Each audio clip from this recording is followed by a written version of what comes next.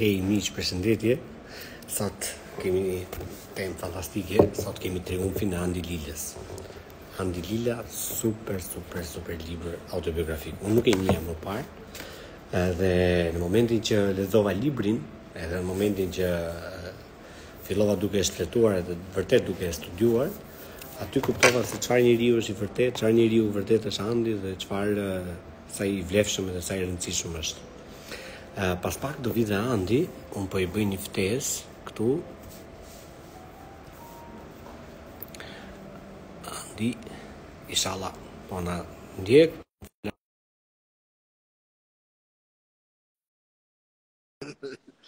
Ku je bro? Ky libër mund ka bërë përshëndetje, ti je? Hey, kampion, si je Andi? Përshëndetje. Si kalove ti mirë? Ej, plak çam ke bo me këtë, unë të kam qodhe mesazh, çam ke bo me këtë. Libër fantastik. Unë përveç se më ke lënë pa punë, kam shku deri tek faqja, nuk e di, të gjysma, por më ke bo me qartë më plak, domethënë ato histori që i ke Beratën e falenderoj shumë për këtë bisedë që do të këndshme duke.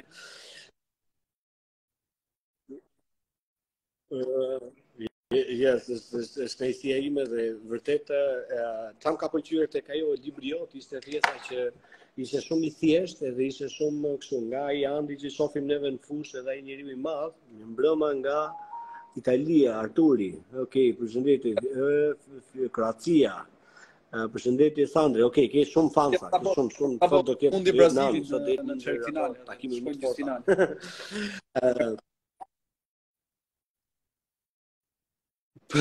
Po pra na fitoi ajo me gola, me penalti, Kroacia, gjuna. Unë me thënë drejtën, është era parë që lexoj libër autobiografik nga një futbollist. Nuk e di, ka ndodhur ndonjëherë, ka bërë dikush ndjenin time futbollist shqiptar, libër autobiografik nuk ka bërë asnjëri, por ja sugjeroj çdo futbollisti sepse karriera e një futbollisti është me vërtet një pasuri e madhe, një oqean jetë që i pafundëm.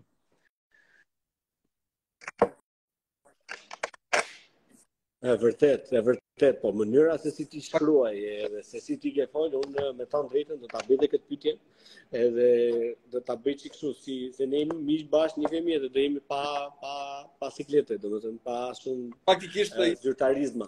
Vetë ke bërë plak kur unë mendova që të përfundoj karrierën në vitin 2019, sepse kalova 2 dëmtime shumë të rënda në gjuhë dhe bëra 2 operacione, dhe tjetrin në Torino.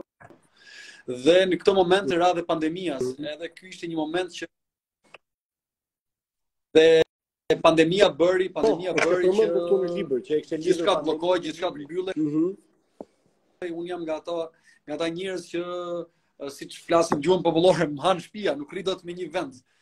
Dhe çka do ta bëj patjetër dhe nisa të shkruaj disa gjëra nga karriera ime, nga jeta ime.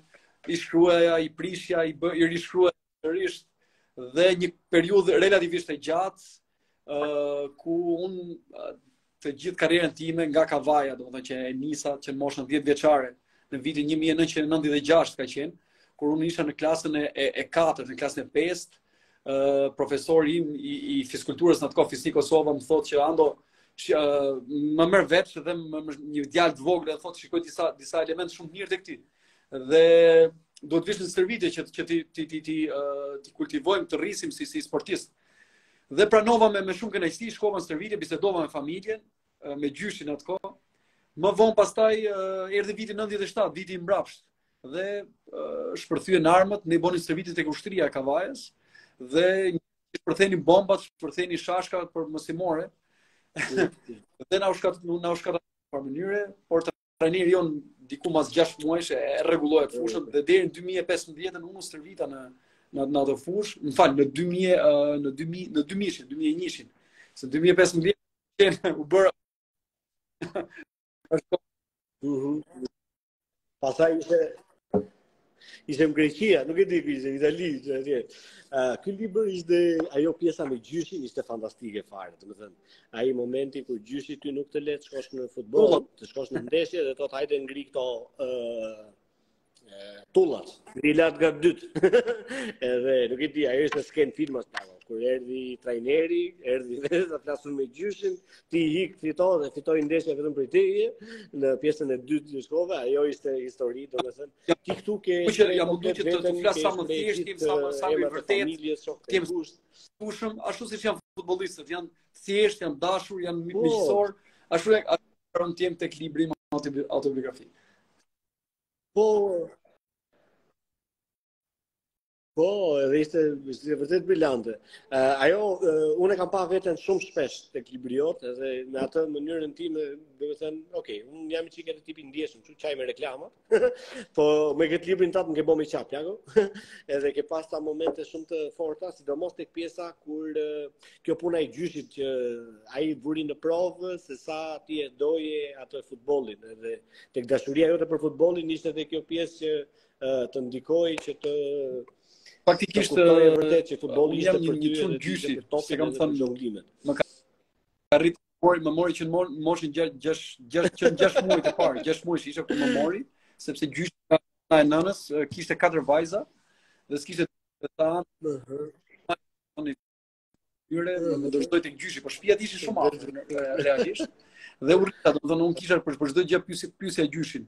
Por në atë kohë bëhet fjalë në vitin 99 ose 2000 ne po ndërtonin shtëpinë e re në Kavaj dhe gjyshi thotë që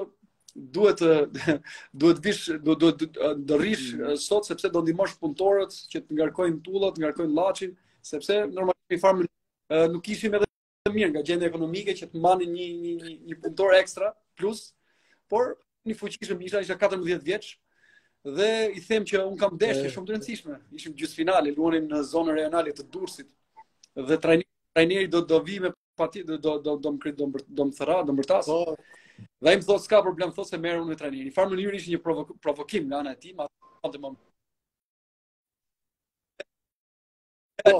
provokim për të vënë ty në provë që ato kisha shkuar në ndeshje dhe vjen me biçikletë tek shtëpia ime, ku sapo dalun tek porta, që po ngarkoj ato tullat, më thotë po ti pse s'ka ardhur, i them bisedo me gjyshin. Dhe ai thotë më merr biçikletën, merr çantën dhe ik shpejt tek fusha e Syneit, është një fshat në Kavaj, që ka një fushë, kishte një fushë në atë kohë.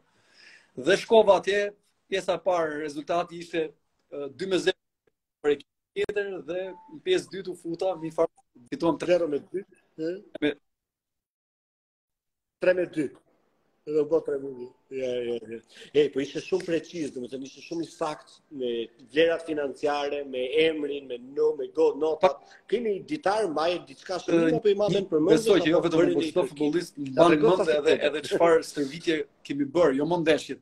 Mbaj mend çdo gjë, sepse në fund fare kjo është jeta jon, kjo është gjëja jon që ne kemi shpenzuar jetën. Unë realisht, domethënë jo përveç këtyre shënime kam marrë, po më pëlqen edhe të shkruaj, bëj statuse her pas here, bëj shkrime, jap mendimet e mia për fushën e futbollit, nuk flas për shkencë, unë nuk flas për histori, për gjeografi, sepse do bëhesh qesharak.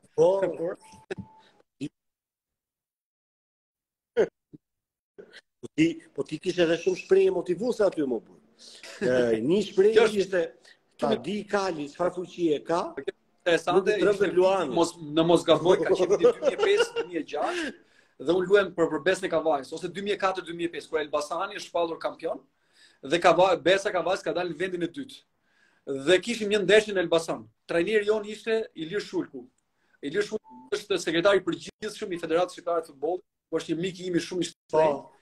Dhe përpara ndeshjes, profesori Ilir Shulku ishte, domethënë, një motivues shumë i madh i imi, e kisha edhe zëvendës trajner në ekipin Shpresa, dhe dalim stadiumi ishte mush, Elbasani ishte mush 2 orë përpara, plot e për plot, diku ke 20.000 tifoz mund të kenë qenë atë ditë ku s'kishte vend fare, ku të rinin njerëz në stadium, dhe unë isha skuqur edhe isha shumë tension, dhe më thot Ilir Shulku më thot, çfarë kem, thot, do të shoh të tensionuar shumë.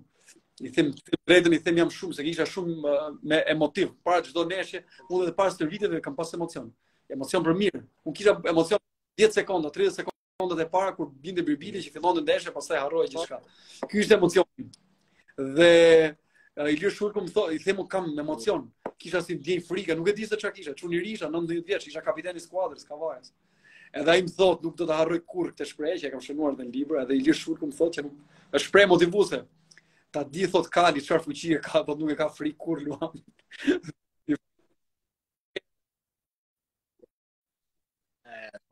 Fantastike, unë e kam bërë kështu me boll, edhe e kam majtë sënim, ishte shumë e bukur. Edhe ajo pjesa kur këto futbollistët ishin duke të sharë ty, më falë, tifozët ishin duke sharë ty, dhe ti shkon me tifozët, që keni që shani? Po se vetëm ty të njohin. Edhe ti jep emrin e arbitrit. Isha bëhet fjalë për Edhe shtash në arbitrit. ka qenë viti 2009-2010. 2010 trajneri i Tiranës ishte në atë kohë në Vildete, dhe unë me Nevil Deden kam pas edhe bashkëlojtar, kam pas edhe kapiten, kemi luajtur edhe me ekipin kombëtar bashkë, por e kisha fat, një trajner me shumë perspektivë. Normalisht në atë kohë isha nga të vetmit, mos themi vetmi që luaj informacion me ekipin kombëtar nga kampionati shqiptar. Luaj me Tiranën si mbrojtës i djathtë. Dhe kishim një ndeshje kupe. Realisht në ndeshje kupe luajnë futbollistët që janë rezerva gjatë kampionatit, dhe kur vjen ndeshja e kupës luajnë ata. Dhe trajneri Dedem thot mua, a ke dëshirë thot vish në Velipoj, thot, luani me Adën e Velipojës. Ke dëshirë thot vish? Kam dëshirë, do vi, thash ti respektoj ata, sepse tani luajnë me kombëtarin, kisha qejf që edhe ti respektoja tifozët kudo që ishin. Do vi me për respektin atyre tifozëve, atyre njerëzve që janë atje, edhe s'kam qenë asnjëherë në Velipoj.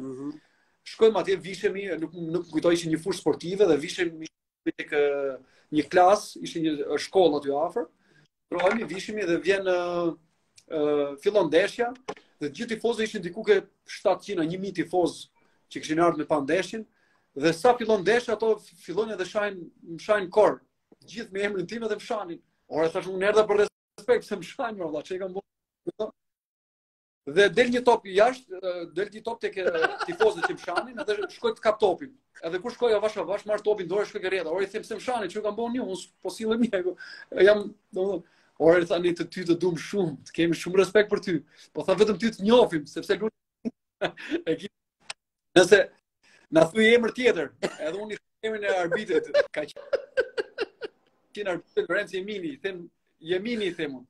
Edhe fillon të Jemini, edhe dhe Jemini tha, orë shpatën, të lanë ty dhe më kapën mu, tash më kështu i tregova emrin tatë.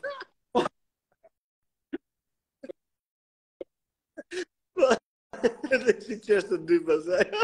A i libri ishte plot historitë, dhe thënë ato, unë shumë nga historitë tua do t'i përdorë të trajnimet e mia, se ishin vërtet historitë vërteta dhe të ndjera. Do të thënë jam fut aty brenda sikur të isha aty.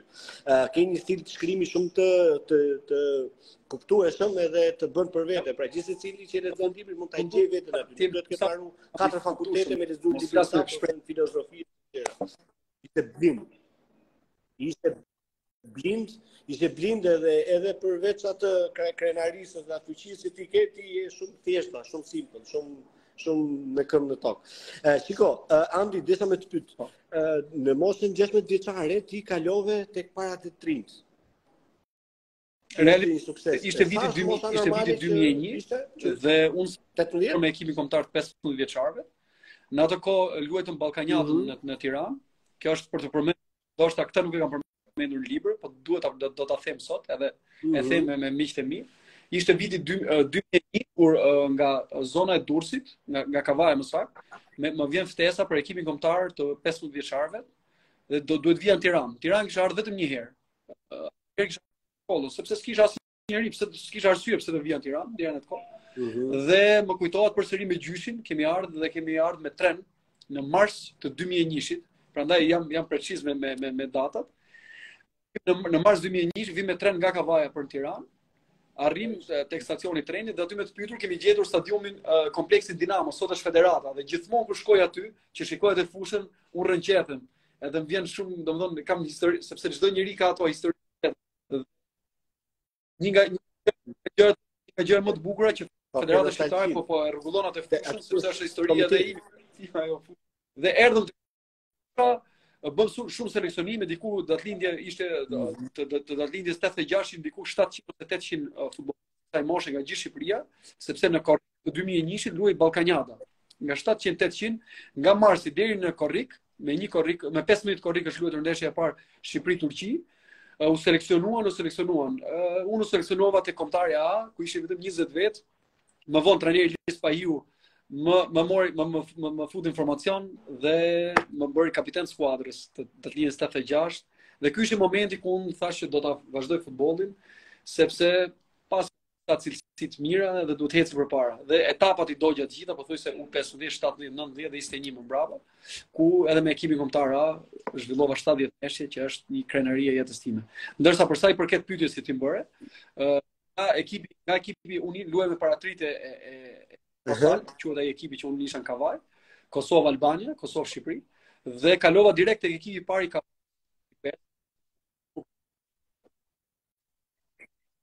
Koma nuk I kisha bërë 16 Dhe sa ishin ato, sa ishte mosha, ishin ata tjerë? Mos ka qenë data, mos gaboj, ka qenë 1 gusht 2001. Po.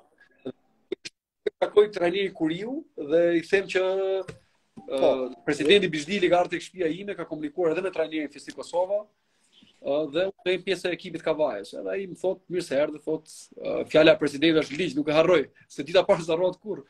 Është ligj për ne. E parë bëjmë stërvitje në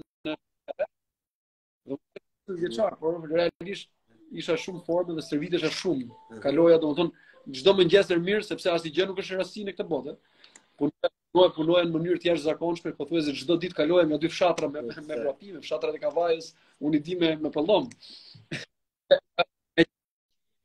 Tek fshatrat dua të citoj diçka shumë interesante.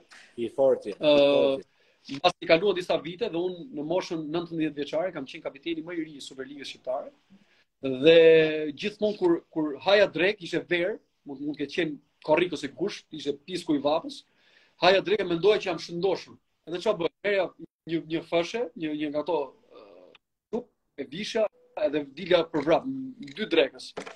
Dhe një isha frikë ishin gjarprinj, që mund dilte në gjarë për rrugës, por në ato kodrat e Kavajës në ato male, dhe mendoja që vetëm unë isha ai I çmendur që bëja stërvitje pafund. Duke ngjitur një kodër, quhet ai fshati quhet Çet.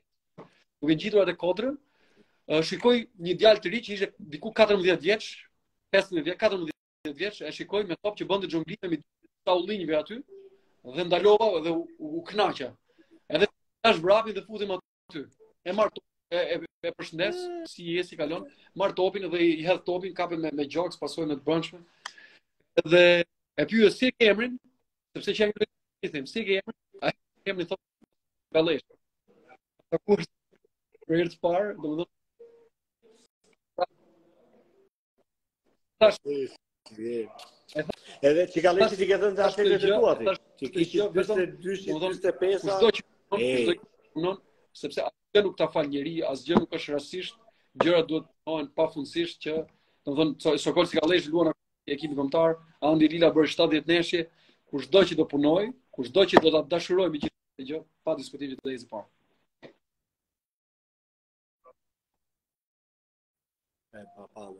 Papame, gjigandje. Po prapë s'mora vesh përgjigjen, domethënë ti nga 16 vjeç hyret e paratrin. Tani këta mosha paratrin janë 15, 17 vjeç. Unë isha 15 vjeç dhe kalova me ekipin e parë direkt. Kalova tek pa ti ishte 2 vjet kalova tek minus, domethënë 2 vjet para. Po, kjo ishte.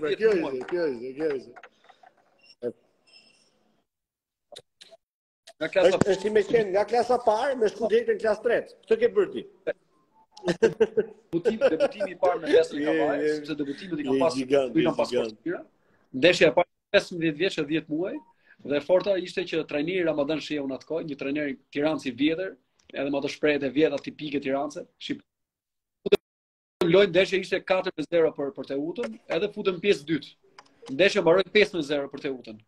Dhe kur kthehemi në Kavaj mas të nesërmen, që bëjmë një analizë shumë të mbasi I kritikoj pothuajse gjithë futbollistët, drejtohet tek unë, po ti më tha çuni ri dha, më tha ndryshosh diçka dha, ti dha çe kot fare. Mo kose go. Edhe ishte po kishte një farë mënyrë, ai ishte me ato shprehjet e veta. Ti tha ishte si një dru I shtrenjtë. Po. Strëmbër, po, e ke thënë fix, edhe në libër kështu e ke thënë fix. Dhe ishte pjesa që ai po dilte derën si tani gjote farmaku.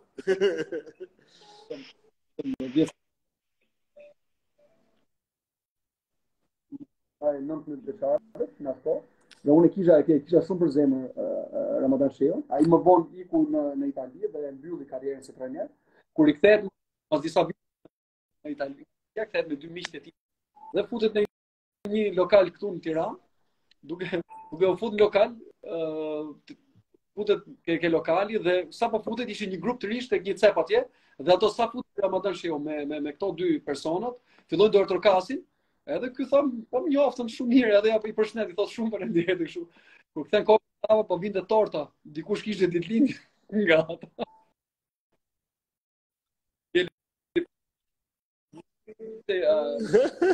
Përmenda emrin, ka qenë një nga trajnerët e mi shumë të mirë, shumë dashur, që unë e kam respektuar shumë gjithmonë.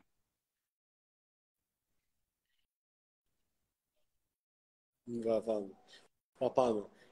Ke bërë dhe njëri që kështë bërë, nuk e harrova emrin tani, që kështë bërë 40 vjetorin, e kështë bërë surprizë. Shiko, ky libri jot ishte plot me histori vëlla, domethënë aty të kënaqni në gjithë historinë. Dëgjohesh me shkëputje, Andi, dëgjohesh me shkëputje. Edhe un po dëgjoj, po ja po thotë edhe një këtu në Instagram po shkruajnë. Mund të ndryshosh linjën, mund ta bësh me wireless ose me mobile data, nuk e di. Ose hiq wirelessin ose fut mobile datën, ndryshon linjën sepse dëgjohesh me shkëputje. Tani mirë. Okej. Tash është super.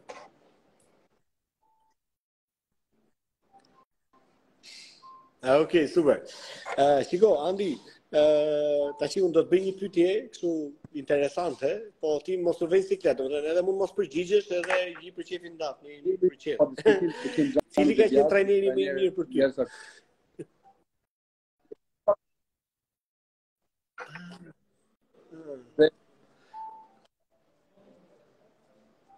Trajneri që me ekipin kombëtar me Euro 16 është Ria jetës një pa diskutim, po të flas për Debiazin, normalisht do filloj ndeshja me Argjentinën dhe do mbaroj, ne jemi akoma duke folur për Debiaz.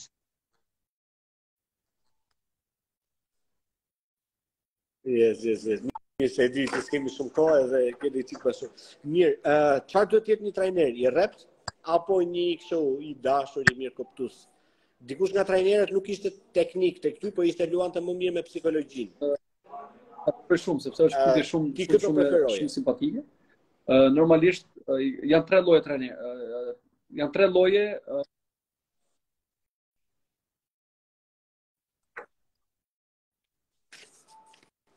Të lutem, ndroje pak linjën prap sepse iku fare zëri. Iku fare. Nuk dëgjohesh fare. Janë tre lloje trajnerë. Unë kam pyetur personalisht një trajner që e kisha në Greqi, ishte trajneri i kombëtares greke. E pyes nëse unë nesër do të bëhem një trajner i mirë. Trajnerin i them, futbollistët duhet ta kenë frikë, një, A, opsioni A, opsioni B, duhet të kenë respekt dhe opsioni C, duhet ta duan.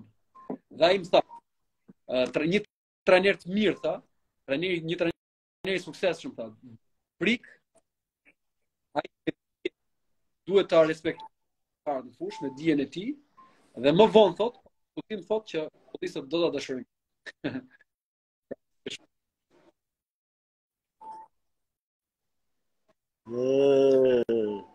Në fillim duhet të jetë njëshi dhe dyshi, frika dhe respekti, dhe pastaj dashuria do vi.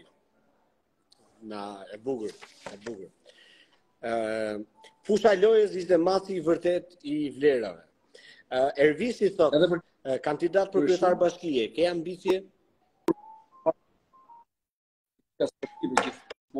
Nuk dua të që të ngatarohem me larg, sa më larg, sepse normalisht Andi Lila ka qenë është dhe do jetë një figurë politike e Shqipërisë. Normalisht nesh me kombëtarën dhe i uroj suksese gjithë Shqipërinë të rregullohet, bëhet më mirë për fëmijët tanë, bëhet i uroj suksese çdo lloj partie, çdo lloj, nuk kam asnjë lloj kompleksi dhe nuk merrem në atë pashun kur brenda.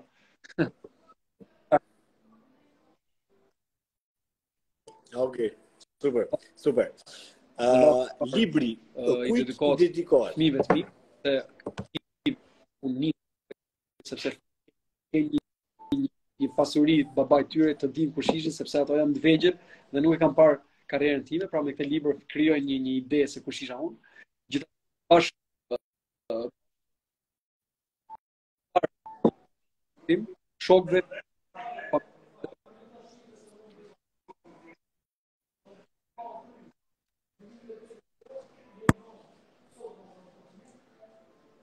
libër pa diskutim duhet ta lexoj miqtë e mi, këtë libër? Ato që unë kisha bashkëpunëtarët e mi, duhet ta lexoj pa diskutim fëmijë, rinjt, duhet ta lexojnë sepse e themi shpesh herë, jo të gjithë mund të bëhen futbollistë elitar, jo të gjithë mund të bëhen futbollistë mirë, por nëse merresh me sport, nëse merresh me futboll, pa diskutim, unë njoh me qindra, mos them me mijëra futbollistë dhe akoma nuk njoh një djalë jo të mirë. Të gjithë futbollistë minimalisht futbollit, sporti, sepse të një me jetën e grupit, të një me disiplinën, të një me sakrificën, ti sakrifikon për shok, sakrifikon për grupin, por e sakrifikon për kombin, ku ka gjë më të bukur sa të sakrifikosh për Shqipërinë.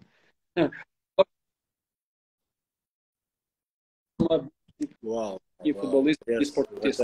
Pra sport janë edhe sport. Futbolli është sport aq i gigant.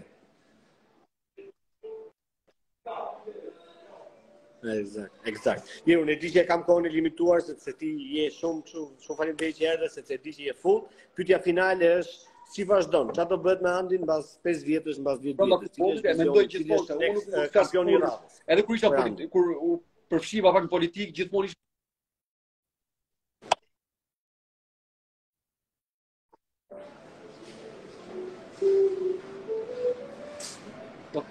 flas vetëm për sportin, flas vetëm për flas vetëm për nëse do flas për gjëra të tjera do të bëhem qesharak. Shikoj disa personazhe në Shqipëri që janë gjithë